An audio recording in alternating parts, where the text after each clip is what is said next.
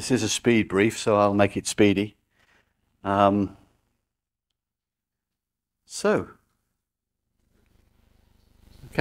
this speed brief is going to tell you, I hope, something about the Friends of Brecon Beacons. That's the organisation that I'm with and working with on the Tramroads project. I'm going to tell you a little bit about the history of the Tramroads in the confines of the beacons. I'm going to tell you about the project background and then a little bit about what we hope to achieve. Okay, so hands up. Who's a member of the Friends of the Brecon Beacons? Wow! Fantastic. Good.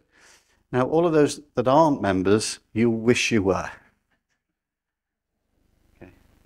And I guess we're most widely known as a walking group, a little bit like the Ramblers, but dedicated to the beacons. But we're more than that. We are a charitable organisation, but we also get involved in discrete projects, and this one in particular is, of course, related to the heritage of the park. Okay, our main purpose is to advance the enhancement, protection, and conservation of the countryside and other amenities of the Beacons National Park. We do have a strategy plan covering our future activities, and it's very much aligned with the Brecon Beacons Park Association's plan.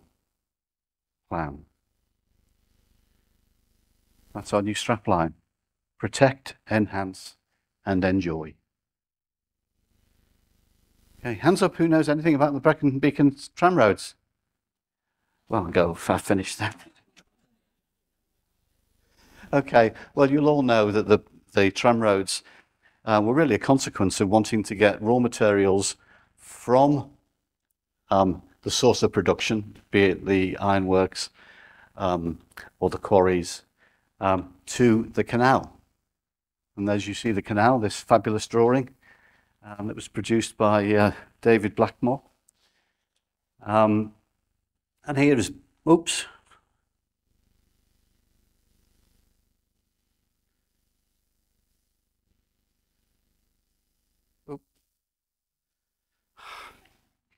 I was looking for the laser pen, but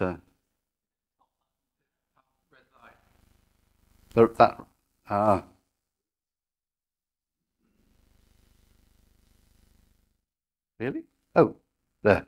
So there's Brecon, Abergavenny, and of course you'll be aware of these because, of course, the tramroads are currently fantastic walking routes, and you see the Clwyd-Powys here, which ties into Bailey's Tramroad, Gilburn Wharf, Llanfoist Wharf. We're going to see some of the wharfs in a minute. But of course, they were built on the back of the Industrial Revolution and the building of the Brecon and Abergavenny Canal. Absolutely key to iron production. And I don't know whether any of you know, but because of a fabulous innovation in iron making, brought about by the work of Abraham Darby, who was responsible for the steel that went into Iron Bridge, our part of Wales became the largest iron producer in the UK at the time. Of course, the tramroads were also used to transport raw materials for them from the quarries to the wharfs, where invariably were lime kilns. More of that in a few seconds.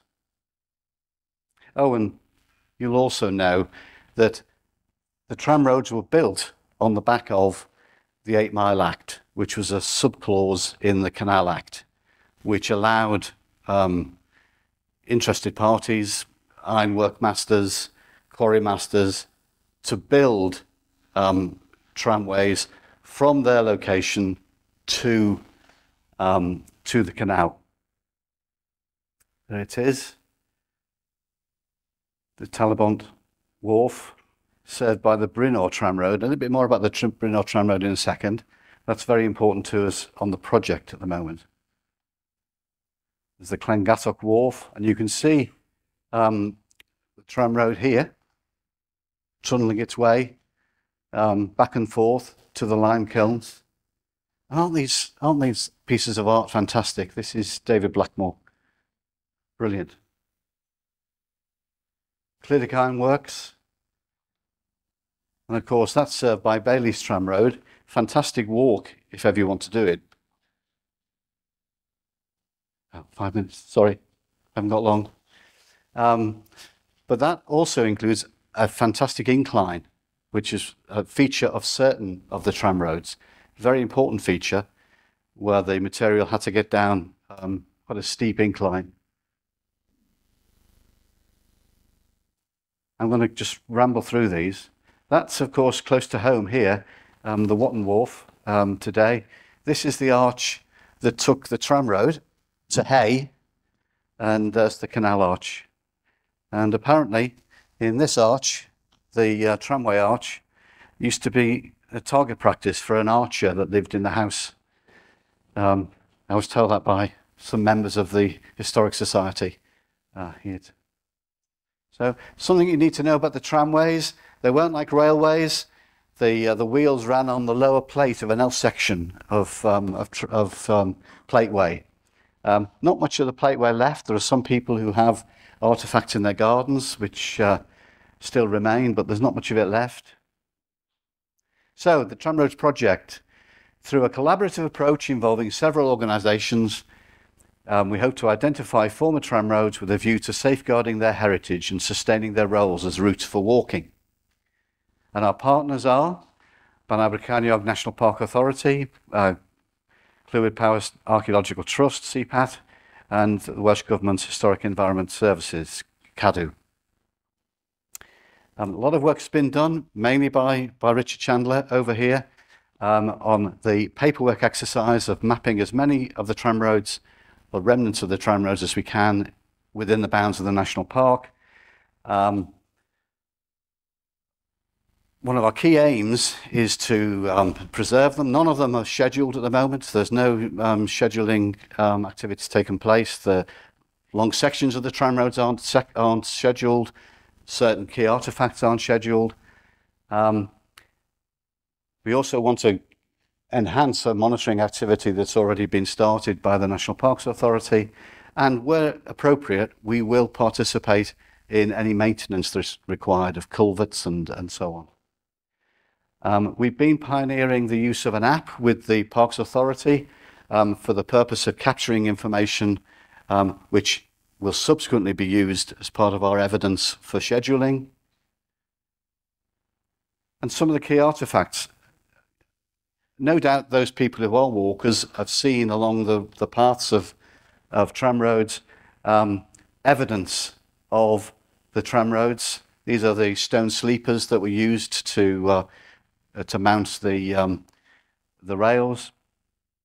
This is an old kiln, actually, on the Brycheiniog Tramroad, and this is a little bit of graffiti by W. Lloyd in 1894.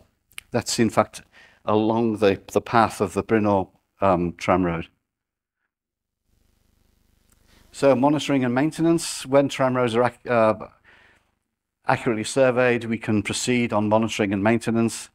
In particular, this will involve working with parties, the park rangers, volunteers who have, will be covered by the Brecon Beacons National Park Authority volunteering framework.